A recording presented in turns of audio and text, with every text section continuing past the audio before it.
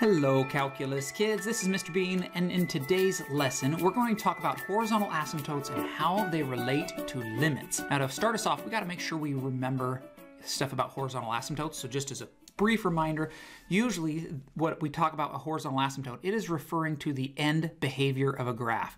So if I have this an imaginary horizontal line, this would represent a horizontal asymptote if the graph, if I drew some type of graph that eventually would be approaching where this line is, like that, that would be considered a horizontal asymptote.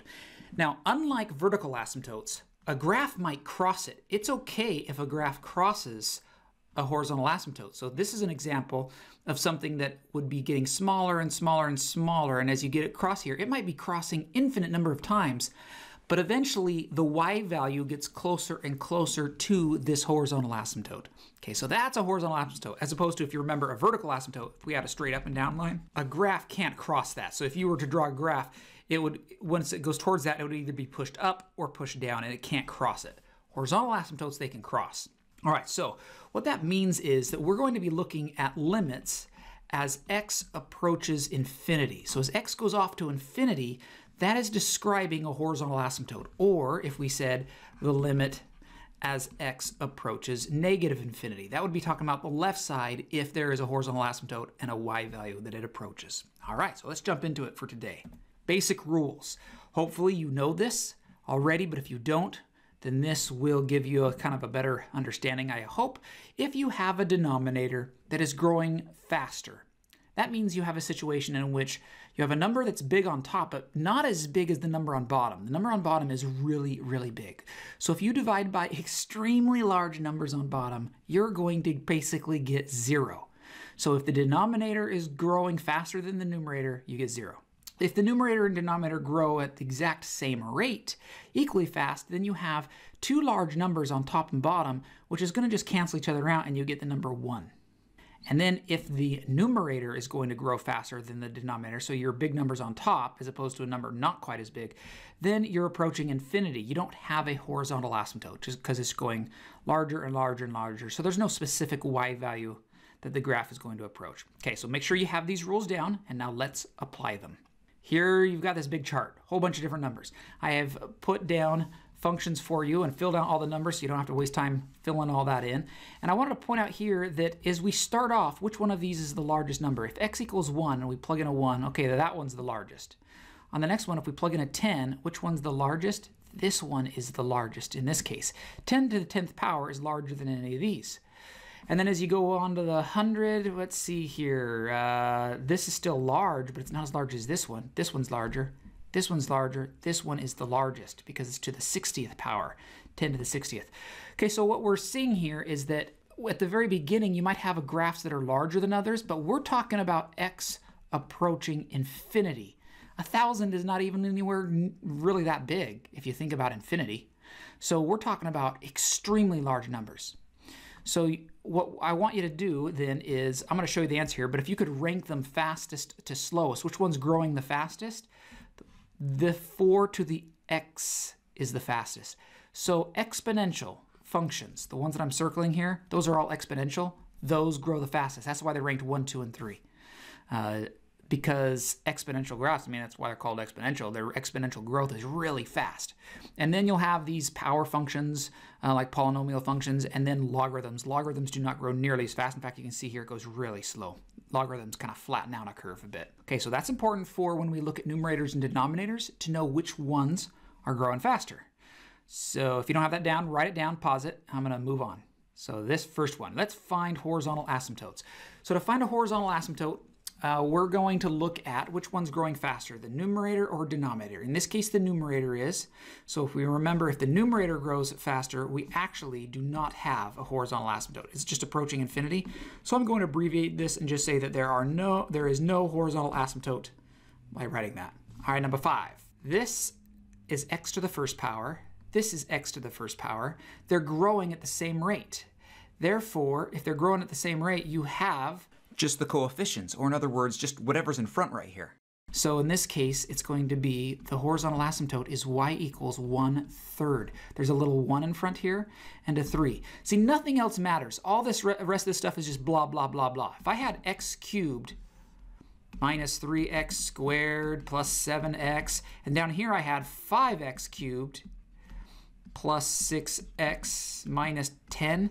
None of this other stuff matters. I can just ignore all that. The only thing that matters is the terms that are growing the fastest, and you compare those.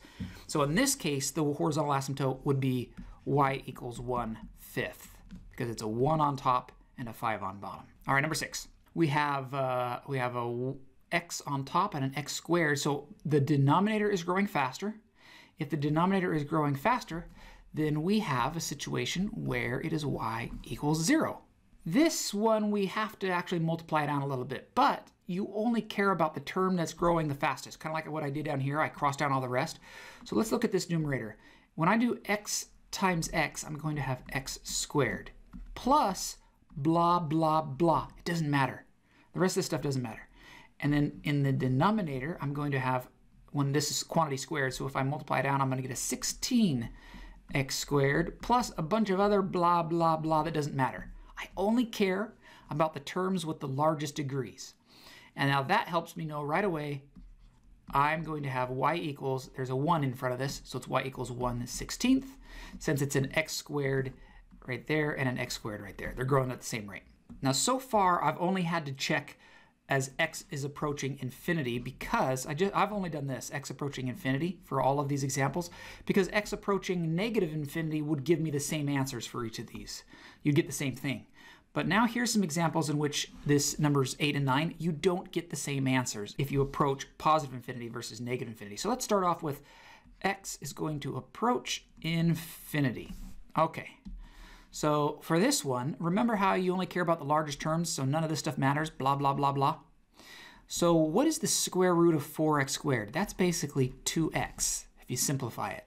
So you have 2x over 3x, so therefore my horizontal asymptote is y equals 2/3. What about if I have x approach negative infinity? See if I get a different answer. So for this one, if I plug in a negative infinity here, I'm going to get a negative. If you plug it in, this is where kids get lost. Listen carefully. You don't plug a negative infinity into the simplified version of your numerator or your denominator. Just don't do it to the simplified of the radical. You have to think about plugging it into the original. So if I plug in a negative super big number and then square it, it makes it positive. Then I take the square root. So it's basically saying, yes, it's like saying x to the first power, whatever it is, but it's always positive because you're squaring it first. Squaring it makes a negative number become positive. Then you take the square root, it's still positive. So what happens is you're going to have, for this number 8 example, you're going to have a positive number on top, but a negative number on bottom because this one's x to the first power. So that's going to leave you with positive 2x, and on bottom, a negative 3x. So this one means if you go x approaches negative infinity, you get a negative 2/3. So there's actually two different asymptotes to this. There's on the right side a 2/3 asymptote, and on the left side a negative 2/3 asymptote. Okay, let's do this again.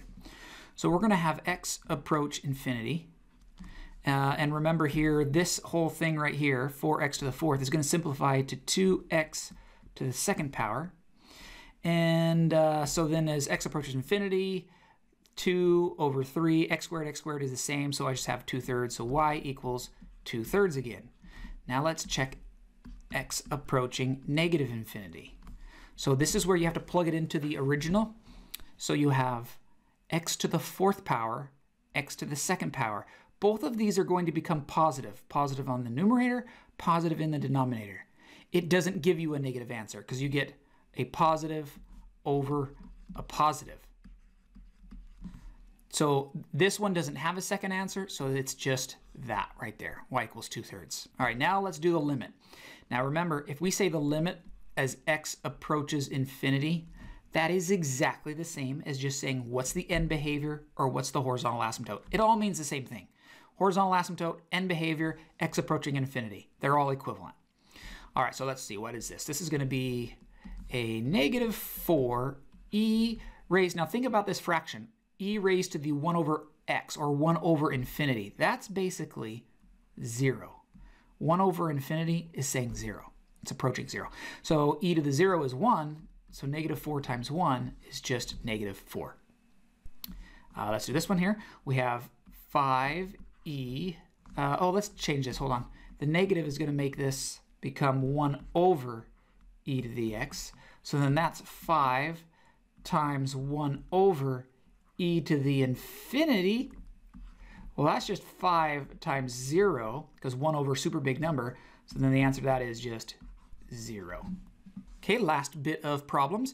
Now here, this first example, I want to make sure I point out the difference between what I have written on number 12 and this. So if I have sine x over x, and I'm doing the limit as x approaches 0, that equals 1. Remember, that's for earlier in this year where we did some lessons on special trig values, trig limits. Sine x over x equals 1, only if x is approaching 0. Notice this is having x approach infinity, well, negative infinity. Do not get this confused. Over half of you will miss this on the test at the end of the unit, because some will have x approaching 0, some will have x approaching infinity. You have to understand the difference. So in this case, sine x on top, this is just a sine wave. You're going to bounce back and forth between positive 1, negative 1, positive 1, negative 1. But if x is approaching negative infinity, you have a really big number on top, and a really big number on bottom, and the number on top is just bouncing back and forth between negative 1, positive 1, negative 1, positive 1. So you have a pretty small number on top, really big number on bottom. The limit is 0. Here, you're going to treat the fraction first. So we're going to have this negative 3, and then cosine of 1 over infinity. 1 over infinity is basically 0. So then you have cosine of 0. So negative 3 to cosine of 0 is just 1. So the answer to this is negative 3. All right, now the last two are pretty much the same problem, same type of problem. Sine x. Remember, sine x is just this wave, bounces back and forth, back and forth. As x approaches infinity, does the wave do anything different? Does it slow down? Does it scrunch up and become a specific number? No, it just bounces back and forth, back and forth. So there is no limit because, so we say does not exist. The limit does not exist because this thing is oscillating. Oscillating. You don't have to write that down. I'm just writing it to remind you. So it does not exist because the limit is bouncing back and forth and never gets closer and closer to a specific y value. It's just bouncing around between 1 and negative 1.